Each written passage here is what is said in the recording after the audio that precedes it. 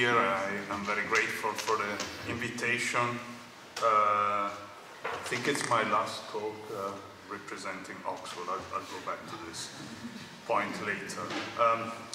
By the way, Wolfgang is also an associate member of Nuffield College, among various other. I think it adds a couple of years to your life experience. Let's say. The title is A Great Divergence in Fertility, and I'll start from history. So we heard about the historical demography thesis of Wolfgang, of the family origin, and the Great Divergence is a catchword in mostly in economic history now.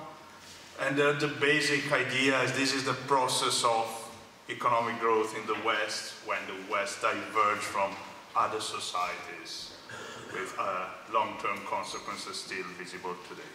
So this is the Great Divergence. There's a spelling error there. This is the Great Divergence in Europe, which is not called the Great Divergence, we'll see later, but it's called the Little Divergence. The interesting thing in this graph is that this is from Bob Allen, also from Nuffield College. We have Milan and Vienna, so I'm very glad to find this one. And it used to be that Italy was running, it was the lighthouse of the world, until, let's say, Renaissance. So if you continue Milan a little bit back, you can imagine how great was that place, and then things changed. So this is the divergence in Europe. Of course, these are nominal wages, you can have different measures. These are only specific cities, but the bottom line was that UK and the Netherlands were the winners of the first wave of globalization, and that made them diverge from places like Italy, Austria, or France. This is the Great Divergence per se, in a table, also from Steve Broadberry, who happens to be a Nuffield, on GDP per capita. And the bottom line idea is that China was more or less as rich as the West before the Industrial Revolution, and it becomes much poorer. Let's say China, but India, then there's no data before. It becomes much poorer as a consequence of the Industrial Revolution. Okay, so I won't talk about this, but I will talk about low fertility, but with the same spirit. The first thing is that it may be very early to understand what's going on, even in fertility. This is the little divergence in Europe. So this seems to be a diverging pattern, where some societies go down and others go up. And this is what happens in the long term, and until the First World War, where there is no catch-up yet. Basically, they're all, okay, Milan is still lagging behind, but I swear to you that now GDP per capita is fine there. So sometimes when we speak about divergence and convergence, we really need to wait a little bit of time to see what's going on. So let me go to low fertility now.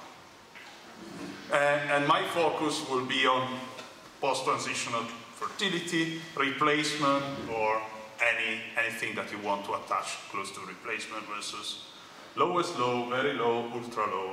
I think ultra low is the Lutz version. Correct me if I'm wrong, I think it was in your papers that we had this definition first. And let me speak about theories, and I simply categorize ideas in two simple ways. Some theories see post-transitional fertility as converging to a similar pattern.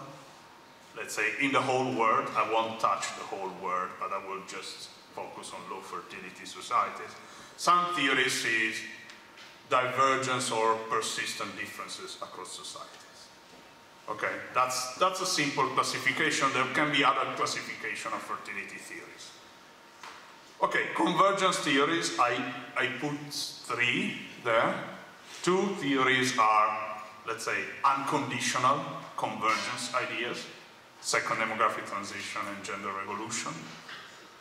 Let's say, I use the word theory in a generic sense, and then what I term conditional convergence theory linked to the emergence of procyclical fertility. Okay, second demographic transition. I think there are at least two versions. There is no Ronald study here. Okay, well, let's elect Thomas as the representative. Okay, the earlier version, basically, the idea was the second demographic transition brought the end of the Child King era and sub-replacement fertility. So those who read, I think rightly, the first set of papers say, oh yes, the higher the second demographic transition is reached in a country, the lower fertility should be. And this is actually written more or less in the original second demographic transition paper. In a kind of the standard paradigm shift defense here. The later bits, I think also prompted by Thomas' version. In the later reaction, Ron has basically pointed to the idea of two effects of the second demographic transition. So, I mean, you don't need to, I mean, this is from the PDR type, but basically there are some negative effects on fertility and some positive effects on fertility. So the second demographic transition means postponement, but also recuperation, and in the end, you really don't know what's going on.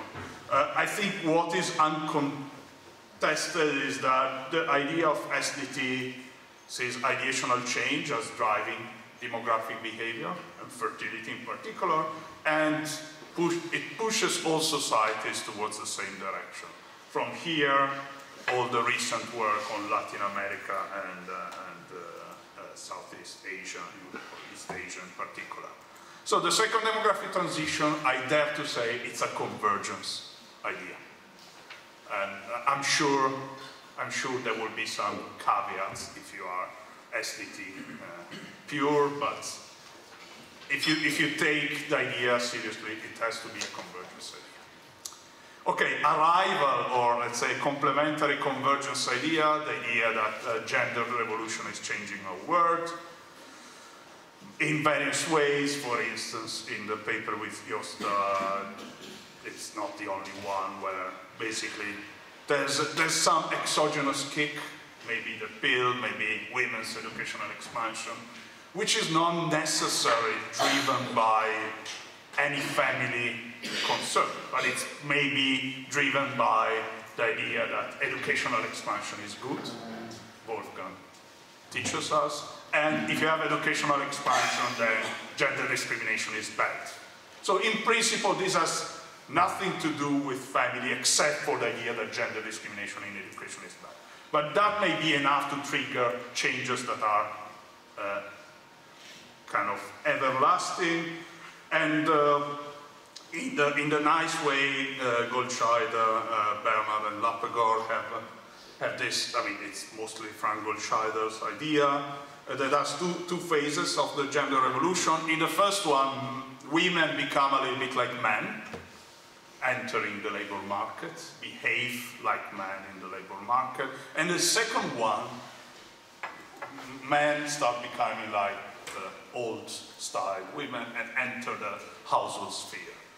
Okay, the bottom line is the whole world is assumed to converge to ideally a gender egalitarian sphere, and this is a potential idea. Okay, fertility goes down a little bit when we are in the middle of this gender revolution, but then goes back when equality or egalitarianism is back.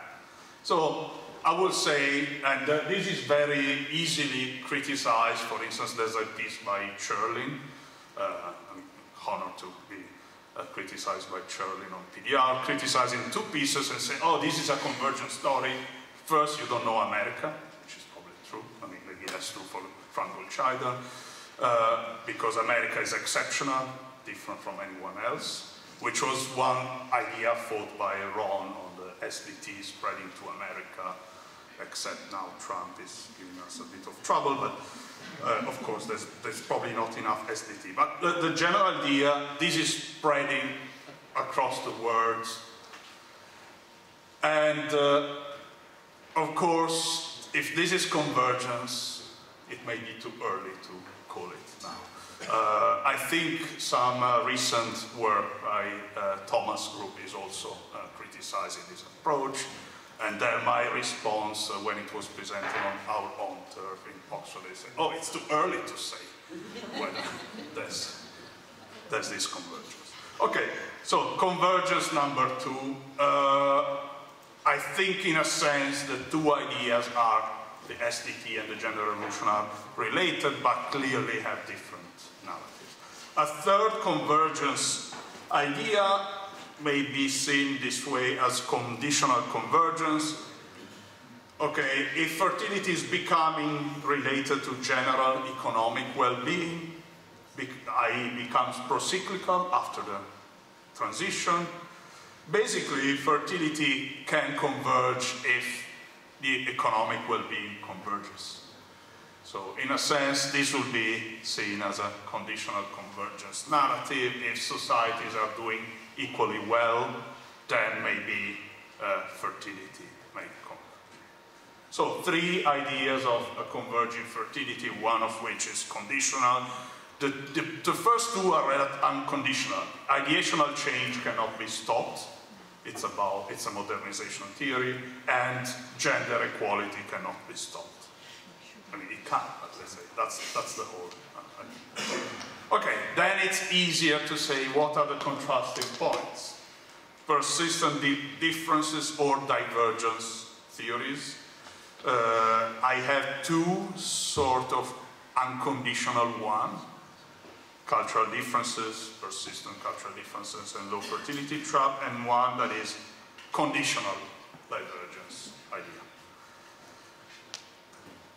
Okay, on cultural differences, there's some relatively long-standing tradition of the idea that societies will never converge to a same family pattern because culture is different, and globalization and additional change and gender equality cannot do that. A recent version, maybe Chris Wilson has the idea that the demographic regime are stable over time, and there will be 4 of them in the long term, independently of what's going on. And in sociology, Goran Terborn has the idea that the world will have these 5 or 6 family patterns, and they will persist in the long term. They will never converge. Even if I'm presenting theories, I start also to challenge them. Of course, one of the challenges of these ideas is that they struggle with the fact that where families were strong, fertility was becoming low, which is a little bit of a problem. Okay, second, I cannot explain that because I cannot dare to explain the low fertility trap hypothesis of Wolfgang, I think, Vegard and Maria Rita, but the idea is that when one society goes to a low fertility path, or let's say a very low fertility path, there are self-sustaining mechanisms that prevent from going back, and they cite McDonald as giving the magic threshold as 1.5.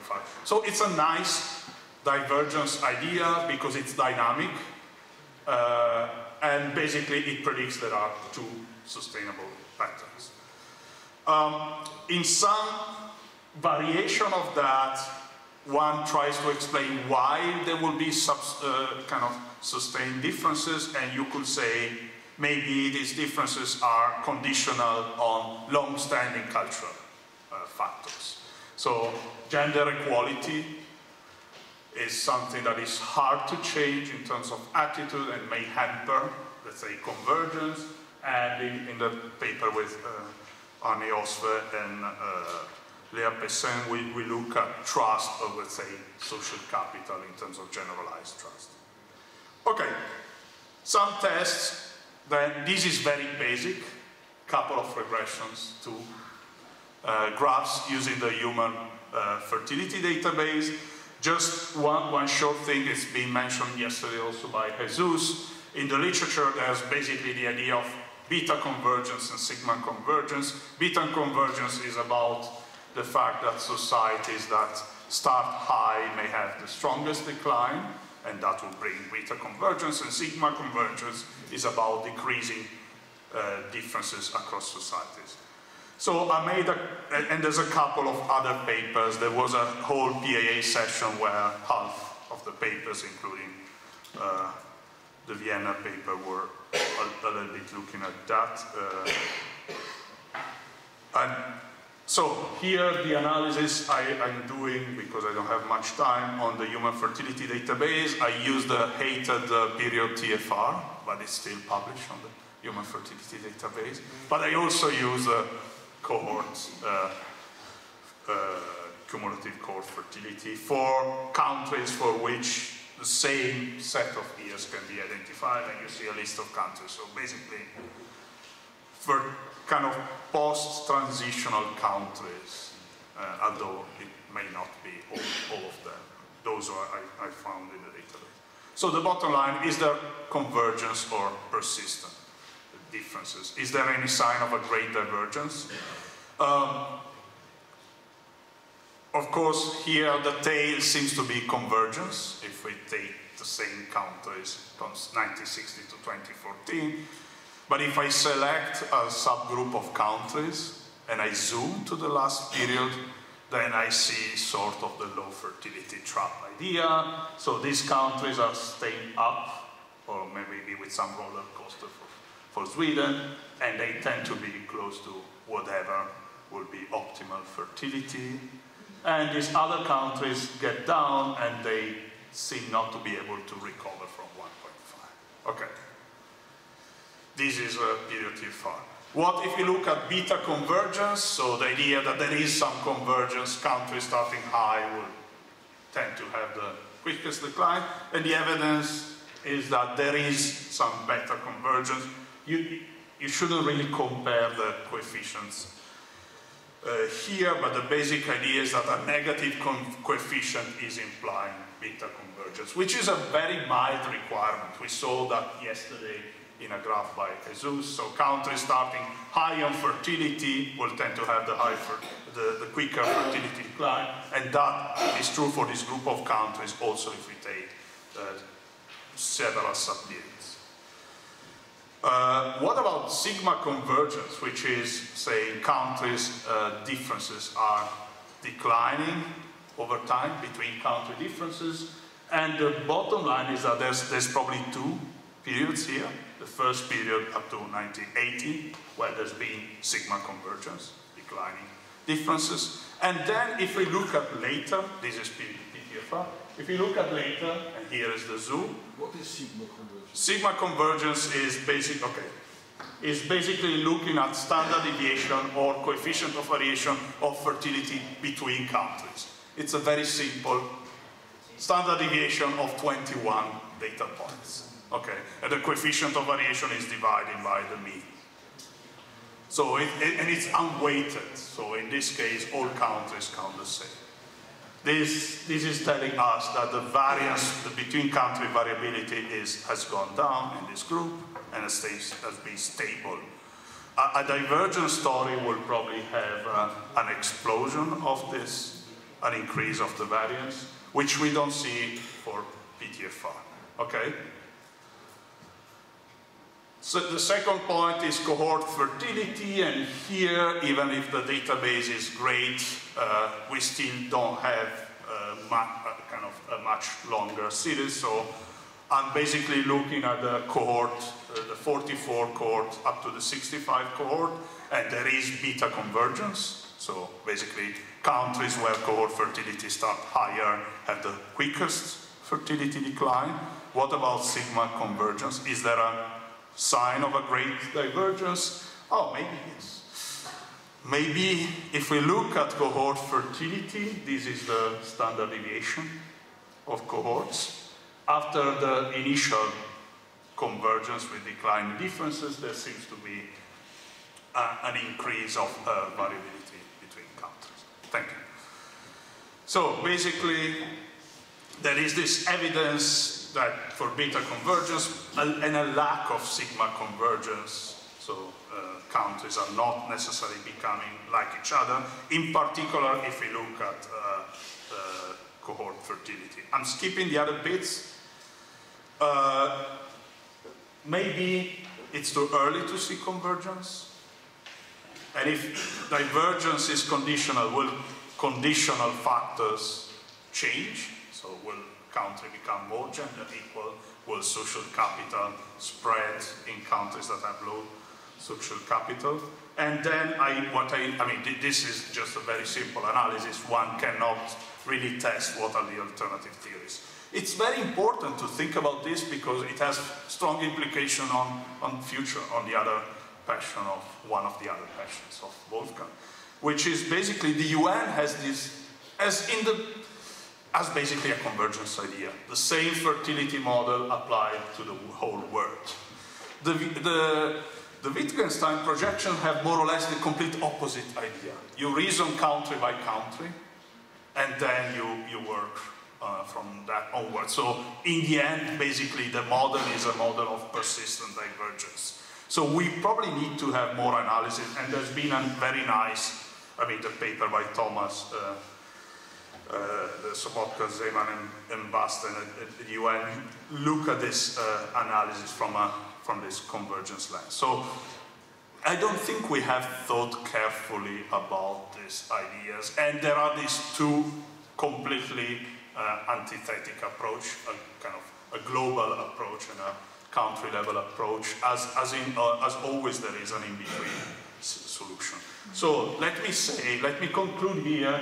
I think this is maybe the similar picture to the one Thomas said, and say happy birthday to Wolfgang. Given it's my last talk from Oxford, I thought, okay, I have also. Wow.